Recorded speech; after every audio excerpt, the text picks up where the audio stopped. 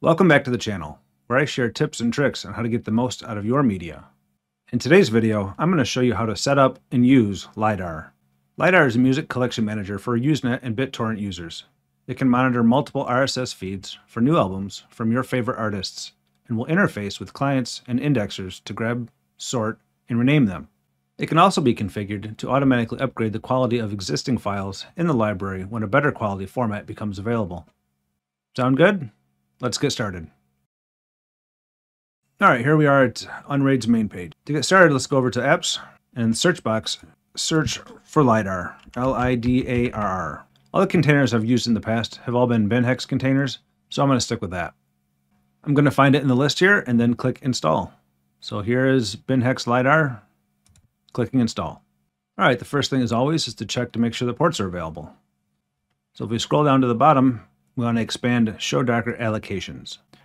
Then I'm going to press Control F on the keyboard, and I'm going to type in this first port number here, 8686. Shows there's two, which are these right here, just to make sure it's not used. Scroll down, and it's not listed there, so that one's free to use. There are no other ports listed there, so we can continue on. Alright, for host path 2, this will be the location of our downloads, which for me, I'm going to back up here, /mnt/user, and then downloads. And then for host path 3, that is the directory to our music. Once again, I'll click into there. Mine is stored under media, and then music. And if you don't have a media share set up, let me show you how to do that real quick. You go up to your shares tab, then you'd click add share, give it a name.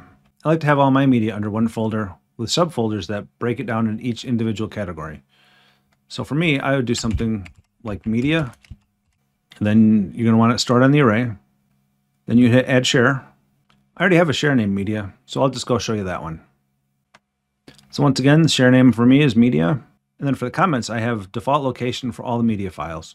You can put it whatever you'd like in there. It's just a basic reminder of what that folder is for. After that part's done, you'd hit apply. Then you'd scroll down, and under the SMB security settings, you need to set the export option to yes. Then you hit apply there, and then you'd click done. Alright, to get it installed, let's go over to apps. In the search box, type in Lidarr. I use binhex containers, so I'm going to choose binhex Lidarr and click install. The name is fine. Let's check for available ports. I'm going to highlight that, copy that port number, scroll down, expand to show Docker allocations. I'm going to press Control F for find on my keyboard. Paste that in, and it shows there's two, which are right there. What you're looking for is to make sure that port number is not used for any other Docker containers. And mine's clear, so I'm okay to move forward with that. If you have that same port down below, then just change this number to, let's say, 1 digit higher. Search for that. And as long as you're clear, you should be good to go. Mine's fine, so I'm going to change it back. 8686. Host path number 2 is the location of your downloads. So I'm going to remove the app data, click into that field, and then I will select my downloads folder. And host path 3 is the location of your music. So for me, my music is under /mnt/user media and then music. And that's all that's needed there, so go ahead and hit apply. Once the install is finished, go ahead and click done. Now let's jump to the Docker tab. And always the first thing that I do is to turn on the auto start. And while I'm here, I'm going to move the binhex Lidarr container down into the media server folder down here. If you don't have Docker folders set up, go check out my 11 must-have plugins for Unraid video. I'll leave a link in the description. If you have Docker folders installed, let me show you how to add this real quick. Go to your media server folder, open that up, scroll to the bottom, find the binhex Lidarr, and toggle the slide bar, and hit submit. And there it is. All right, from here, I'm going to click on the binhex Lidarr icon and select Web UI. First thing that's going to want is to set up a user ID and a password. So let's do that first. The authentication method, I like just to use the basic browser pop-up option. Authentication is required. That is enabled. Username, I'm going to call this demo. And then the password, once again, my super secret password enter that twice, and then press save. There you go. Lidarr is installed. Let's set it up now. Let's go over to settings. And then under media management, first thing we need to do is create a root folder. So click on the plus. I'm going to name this music. Then for path, let's click on the folder. And we're going to select media. And then press OK. Next, Lidarr wants to know what you want it to monitor. Your options are all albums, future albums, missing albums, existing ones only the first album, only the last album, or none. For me, since this is my demo server, I'm not going to worry about monitoring anything, so I'm going to choose none. And then for monitor new albums, you can either choose all albums, none, or new ones. Choose whichever option works for you. But for me, like I said, for my demo, I don't need any. Quality profile. Under quality profile, you can choose any, lossless, or standard. I'm going to choose standard for me. Metadata profile, I'm just going to go with the standard. And that's all you need to worry about there, so hit save. Under track renaming, I'm going to enable rename tracks. Under colon replacement, the default option is fine for me. Standard track format. Renaming of the tracks will follow the standard track format or the multi-disc format. The defaults are album title, release year, artist name, album title, track number, and the track title, which is fine. If you'd like to change that, you can click on the question mark off to the side. Within there, you can adjust the naming of the files using lots of different criteria. And the different tokens contained in here allow you to name the file pretty much any way you would like. There's options for file names, for different formats for the artist name, album names, release dates, mediums, tracks, track titles, artists, quality. Lots of options in here. So if you have some way you like your media named, go ahead and select those. And at the very bottom, it shows you the formats that you have selected. Once you're happy with your selections, you can click close. The defaults are fine for me, so I'm going to leave it the way it is. All right, make sure when you're done, you hit save. Now I'm going to jump over to profiles. The default profiles within Lidarr are listed below. There's any, lossless, and standard. If you click on any of those, it'll show you all the options that have been selected. And if you decide that you do not want trash quality lossy files, you just unselect it and then hit save. I'm not going to worry about this, so I'm just going to hit cancel. Same goes for the lossless. If you want to add any other quality formats to that, like let's say you want your lossless quality format to include trash quality. I don't know why you would, but you could. I'm going to cancel that. And then standard, once again, it just gives you different options to select there. You can also hit the plus and add your own if you'd like. And then under metadata profiles, the same type of thing happens here. You click standard, then you can choose which kind of information you'd like within that profile. For me, all the defaults are fine, so I'm just going to leave it the way it is. Once again, you can also create a new one if you'd like. Select whatever options you'd want, you hit save. All right, I'm going to jump down to quality. Here you can adjust the different quality definitions of each file type. Each one of these options has a slider on them, which is easily seen in the very top one, the unknown. The left selection here controls the very first minimum limits. The one on the right controls the maximum, and the one in the center is the desired size. So you can adjust these however you see fit. For me, all the defaults are fine once again, so I just leave it the way it is. But you can adjust it to suit your needs. All right, I'm going to jump down to indexers. And right now, we don't have any indexers in here. I use Prowler for all my indexers, so I'll configure that in a little bit, and that'll take care of all the indexers. All right, download clients. To set that up, go ahead and click on the plus. I've got videos for both Deluge and qBittorrent, so if you need help with setting one of those up, I'll leave a link in the description for those as well. But for me, I'm just going to select Deluge, but you can also select qBittorrent and use that one as well. For Deluge, click on that one. The name is fine. The host is going to be the IP address of your server. In my case, it was 10.0.11. The port number for my setup is the default 8112, so that is good. The password is the password that you have set within Deluge. Let's go ahead and type that in. Category will be Lidarr, that is good. The recent priority and the older priority, both are fine there. We don't need to add a pause, so we'll leave that unselected. And then when it's done, we want it to remove the imported downloads from the download client history. We want that selected. All right, go ahead and hit test. If you have a green check mark, it's communicating great. So go ahead and hit save. If not, double check the host and the port and then the password. Mine's good, so I'll hit save. And that's set up. All right, now I'll show you how to set up the qubit torrent. Click on the plus, find the qubit torrent option, select that.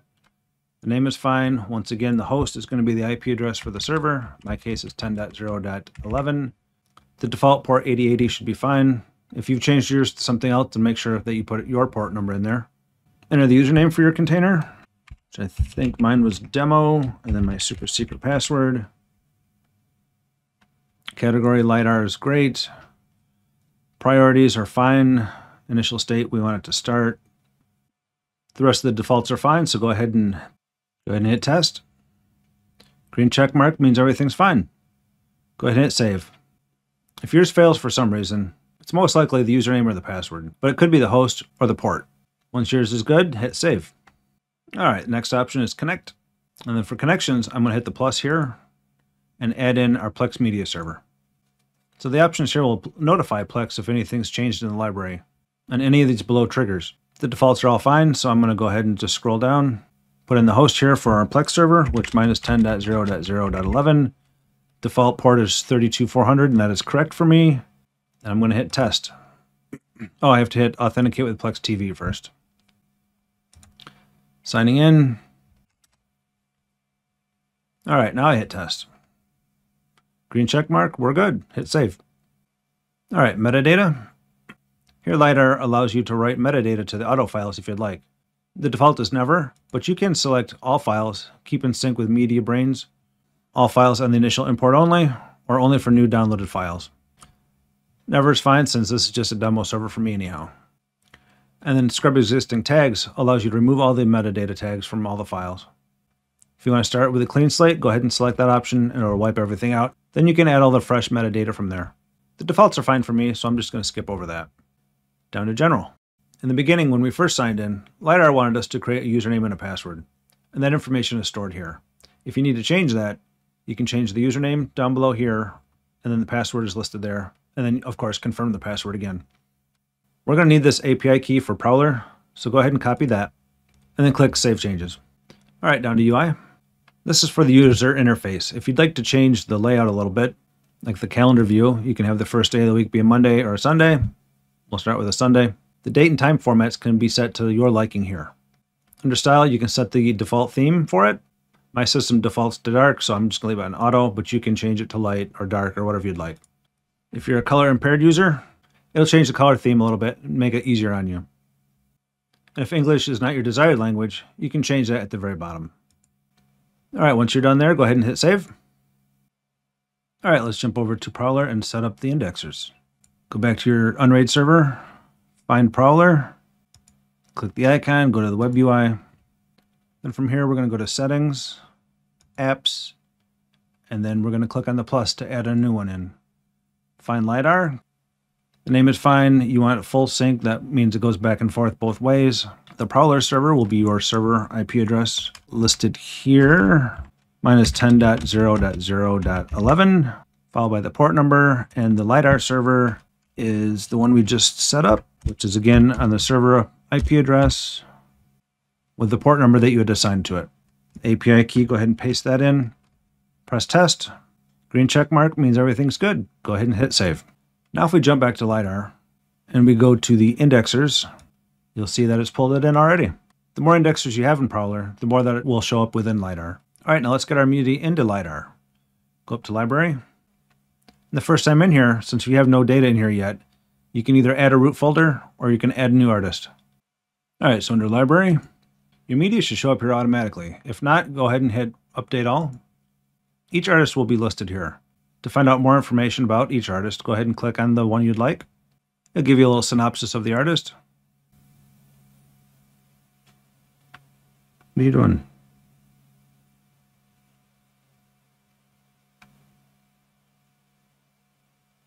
And there you'll have the artist name, the monitor flag, whether you want it to be monitored or not, the genre that it's under, the media location, total file size, what media format you'd like, whether it's monitored or unmonitored, if it's a continuing artist or not, a brief synopsis of that artist. Down below you'll have the albums. You can click on the drop-down arrow to get more information. You can see here I've got 3 different albums from Blackmill. If you select one of them, it'll go into that, shows you the cover art, all the track titles, the duration, audio file information, and then status. If you know your media is not named properly, you can go up to Preview Rename. There it'll give you the list of the files that you have, and below each one it'll show you the format that it's going to rename it to. These are all named properly, so there's nothing here for me, so I can cancel. If you have items that need renamed, you'd hit Organize. Go back to your library, and this artist, The Civil Wars, got 4 albums and a single. I'll expand one of those, and you see it has the same information. If you want to adjust the settings for each individual artist, you can go ahead and click on the wrench there, and it'll give you the option to monitor that album, all albums, new ones, whatever you'd like. Quality profiles if you want it to be lossless, or any profile. You can change each individual artist there. If you'd like to add an artist, you click Add New, type in the name you're looking for. Let's look for Pink Floyd. Then you'd select the artist. After selecting the artist, you would choose which options you would like. The folder you'd like it to go to. And here you'd select the monitor status for each type, and then the quality profile as well. Then you just simply click Add. Now if you go back to your library, you'll see it's listed there. Since this is just for informational purposes, I don't want it to actually download anything. So I'm going to turn this to None. And then under Unmapped Files, it'll show you any files that it's found, but hasn't matched up with an artist yet. So you'd look through your list here, find one that you'd like to manually import. In this case, let's go with the Civil Wars here, since it's just this one that's not matched up. You select it, click the little person icon on the right-hand side. It's going to attempt to look for it and to match it up. If it's not able to, then you can manually select what you'd like. There you go. Lidarr's done a pretty good job. It's matched up the artist name and the album name, but it's having some trouble on all the individual tracks. So for the ones that are missing track numbers, you can just select the red box there and select the actual track that it belongs to. There's a few that are missing some information, but I've noticed that they're duplicates. So if you have any unmapped files, go ahead and select one that you'd like to manually map. In this case, I'm just going to select the top option here.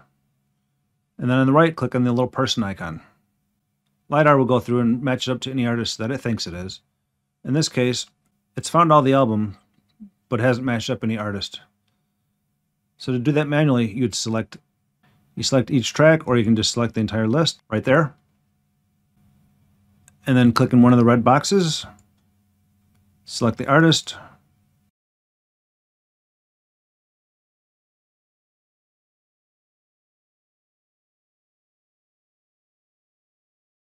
and then you select any other missing information, such as the album or the track number. Then after you're done with your selections and you have everything matched up, you'd hit Import. Since these are all singles, I'm not going to bother trying to match all that up right now, so I'll just hit Cancel. Over on the left, you'll find Calendar. And on Calendar, on the right-hand side, you've got different calendar views. I'll select Month. If there's any upcoming concert information for an artist that you have in your library, it would show up in the calendar here. Over to Activity. This will show you the activity of anything that's going on within your library. If you've got anything queued up, the history of anything that's happened on the server, or anything that you've got in the block list. And under Wanted, it'll show you a list of artists and albums that you have on your monitored list. And the last option is under System. Under Status, it'll show you the health of your Lidarr container. In this case, I have an error here because it's unable to talk with Deluge. It's because I've turned that container off. It shows you some information about the disk space, the location of your media folders, and how much space is available. And under About, you can find the version number of the Lidarr container that you have currently installed. There we go. We got Lidarr installed and set up. If you want to learn more about Deluge VPN or Qubit Torrent VPN, check out one of these 2 videos. But before you go, if you found this video helpful, make sure to hit the subscribe button so you don't miss any of my future videos. I'll see you in the next one.